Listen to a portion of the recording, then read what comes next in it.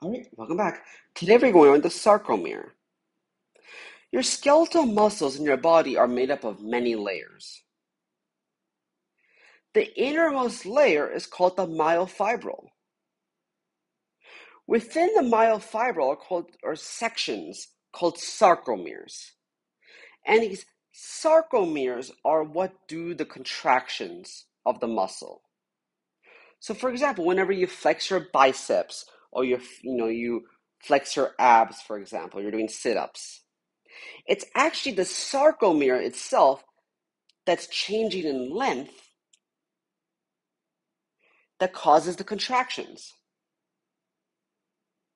That's how you're able to lift weights or even hold yourself, stand up.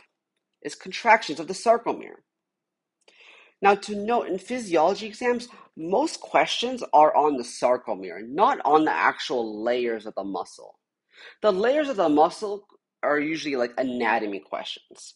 Since this is physiology, most of the questions are directed on the sarcomere. So also to preface that what we're talking about is skeletal muscle. So anything you can voluntarily move and contract. So for example, your stomach is made up of smooth muscle. This does not apply. We're not talking about any sarcomeres here. You're not able to contract your stomach on command, right? It's not possible. You can only basically do your arms, your legs, or whatever you can move. Okay, any muscles you can move has sarcomeres. Okay, so that's why I draw this picture here of a bicep, tricep, right? Is I'm just indicating this is what we're talking about. This is the type of muscle we're talking about. So inside the muscle, the innermost layer, if you have to basically chop it up and look inside, would be the myofibril. And if you take a microscope, you would see that the myofibril are made up of sarcomeres, which is this diagram here. It may look a little confusing. Don't even worry about it. We're going to go over it pretty slowly. So this diagram here is a sarcomere. So let's break it down layer by layer here.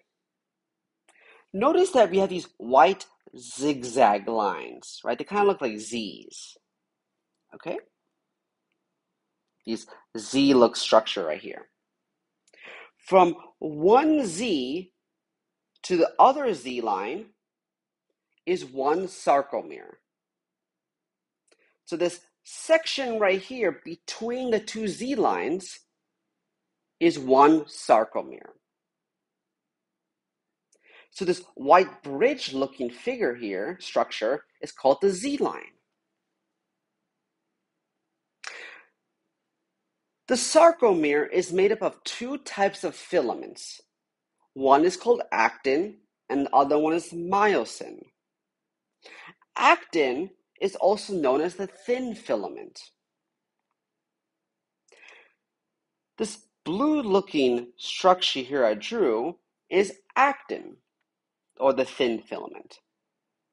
This red structure, tube-looking structure here, is known as myosin, which is the thick filament. These are what does the contracting of the muscle.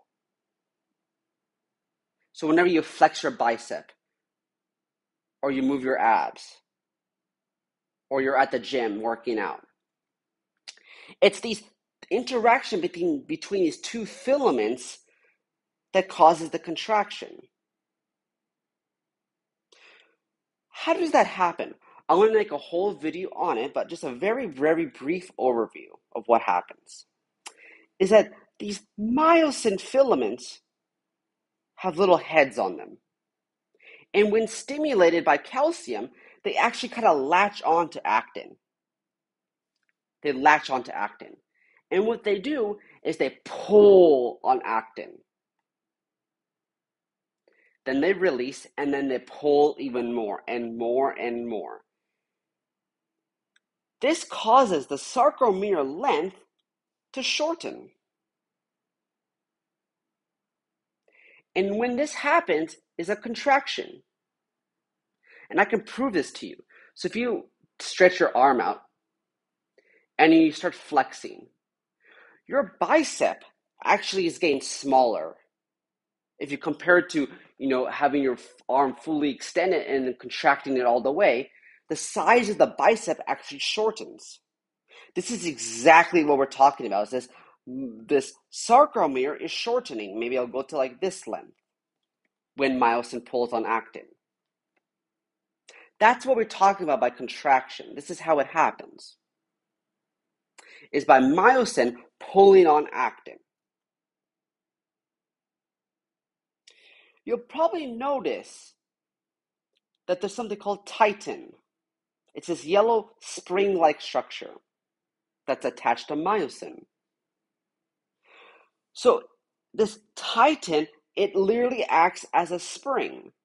It binds to myosin, and on the other side, it binds to the Z-line. It basically, what titin does is it keeps myosin in place, so it doesn't, just get cut off and, it'd be a big problem. It stays in one place, but it also acts as a spring.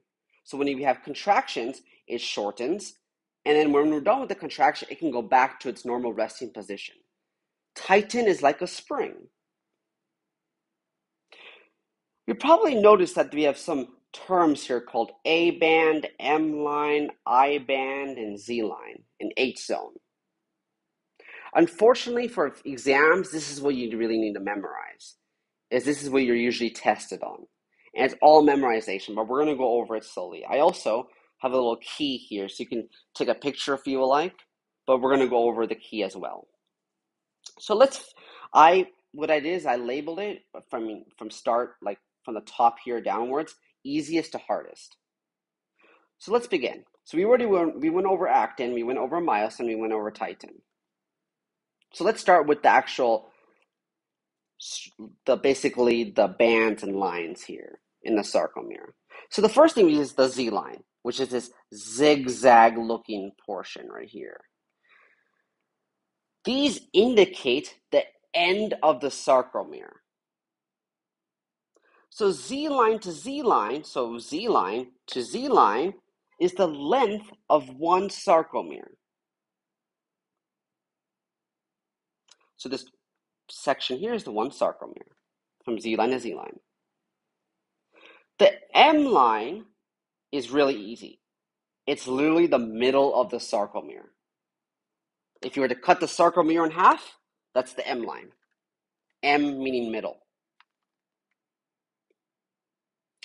The A band is the length of the myosin filament. So this A band here is the length of myosin.